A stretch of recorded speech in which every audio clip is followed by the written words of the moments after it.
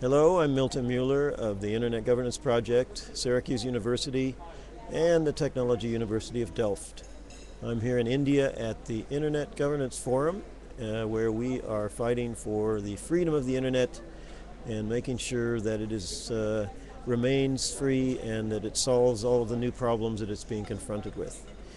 At the Internet Governance Project, we're particularly concerned about Internet addressing policy, about things like the way the addresses are running out and how to handle that. We're concerned with issues related to ICANN, freedom of expression on the Internet, and other issues related to critical Internet resources. We had a very good workshop here about ICANN, and we got people, most of them, to agree that ICANN should, that the U.S. government should let the joint project agreement with ICANN expire in 2009 so that ICANN would be more independent. Thank you.